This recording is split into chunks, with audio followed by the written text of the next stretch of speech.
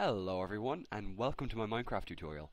This is the first one I've done in a while and this is the Roman Season 2. Awesome.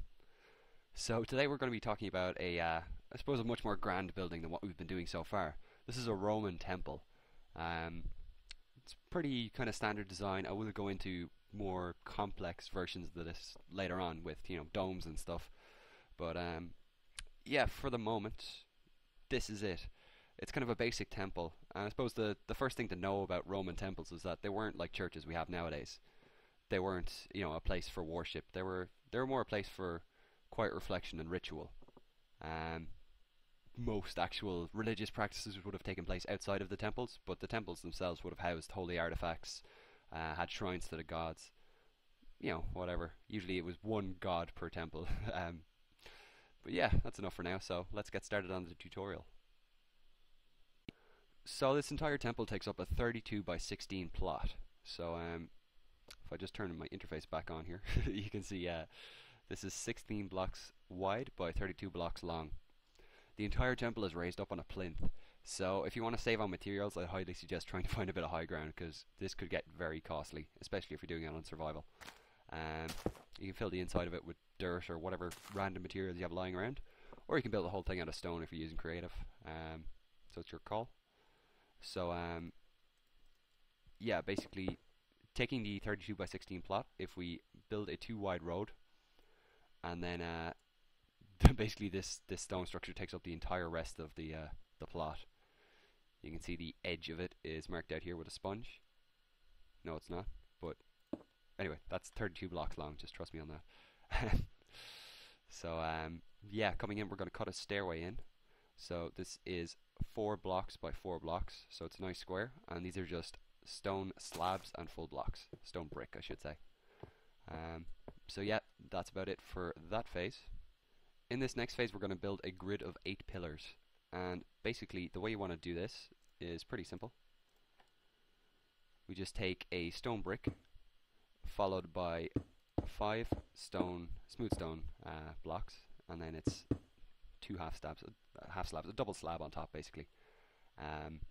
So yeah, we lay out 8 of those in a grid like this. Each of them has 4 blocks between the next, and the first ones I suppose are placed 4 blocks from the edge of the plot, or well, not from the edge of the plot, but from the edge of the structure, the tier thing. So yeah, that's about it for that phase. In this next phase you can basically see I've taken the exact same pillar design. So this is the original 8, and now we're going to make a ring of these pillars all around the edge, all on top of the structure. So not too complicated. They've all got the exact same spacing, so it's 4 blocks, pillar, 4 blocks, pillar, and it continues the whole way around. Nice and symmetrical, and looks pretty good. So let's move on to the next phase. Okay, next up we're going to lay some double slabs all along the tops of these pillars. So basically fill in the gaps between them. With double slabs in a ring going the whole way around the back, and also in the front, just going across these 4 pillars here. On the inside of this large kind of area, I suppose, we're going to make a sandstone room. So basically, 4 walls, all sandstone. I left a gap for a door, and yeah, it's up to you if you want to put windows in these. It doesn't really suit the look, and they didn't really tend to have windows back in the day on their temples, so it's really up to you, whatever looks best. I've also put an extra sandstone block on each side along the back, as you can see, like this. So yeah, that's about it for that. Oh, sorry, I also forgot to mention there's just some ordinary stone slabs all along the edge of here just to add a bit of detail. Optional, but it does make the stone look a lot better. So yeah, that's it for that phase. In this next phase we started on the roof, and basically this this stuff here is actually clay in this texture pack, but you're going to want to use something that I suppose that suits your own style and your own look. So I'm using clay for this, for the front.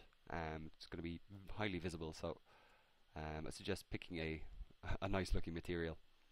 And you can see the pattern here is 2 blocks, step up 2 blocks, and that keeps going in the center and down each side.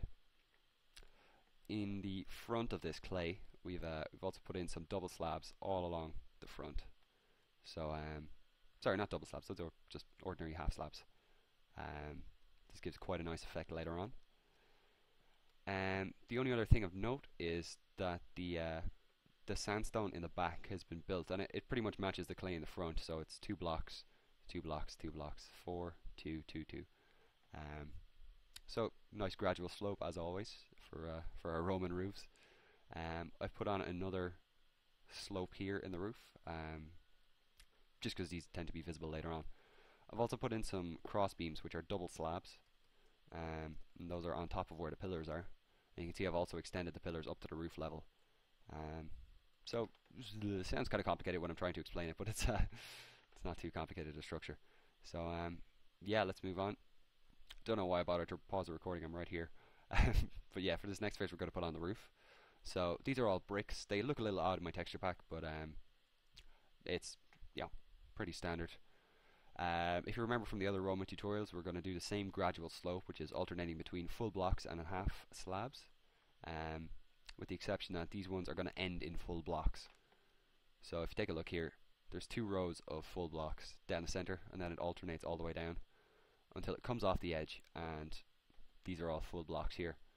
So I suppose you could say the structure isn't really 32 by 16 because it does overlap a little bit at the top, but it's okay, it still looks good.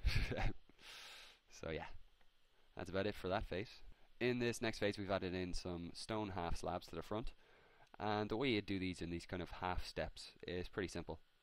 Basically, you just attach them to the roof, like so, and obviously this is just 2 of them. And then if you come underneath and put them on the bottom face of all these half slabs, that gives quite a nice tiered effect. So yeah, that is pretty much it for the main structure. So let us move on to some details. So yeah, the details are kind of up to you. I like to put on some extra half slabs all around, along each, I suppose, side. Whichever, yeah, I suppose if that's the front, then these would be the sides. So yeah, I like to put some upside down half slabs here.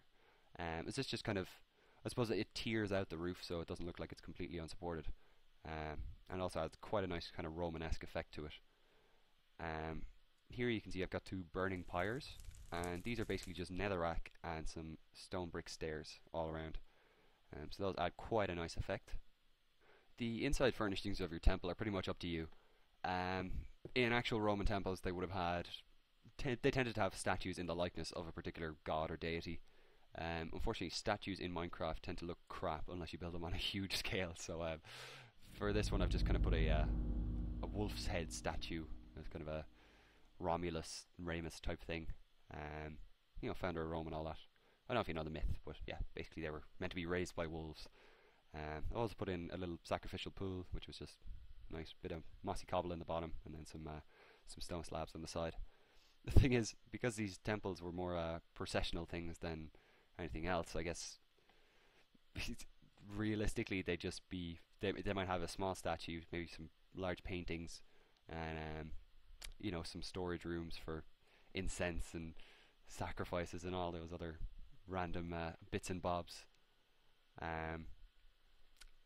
But yeah, I've never been good at building statues, so I apologize for this crappy looking wolf.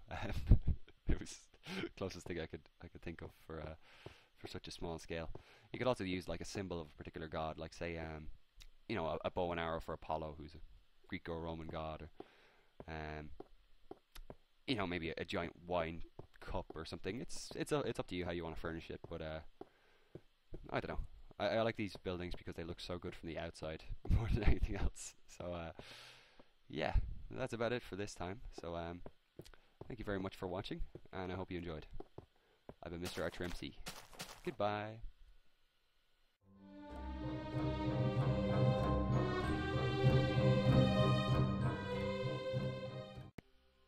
Alright, so next up we've got a pretty simple looking building, but it's pretty essential to any Roman town, which is the Forum. So it's a big public open space, very central to every town. It's a trading post slash a political place slash a place of worship, so it's pretty crucial to Roman life. But yeah, so that's coming up next time. So thank you very much for watching, and I will talk to you guys soon. Bye.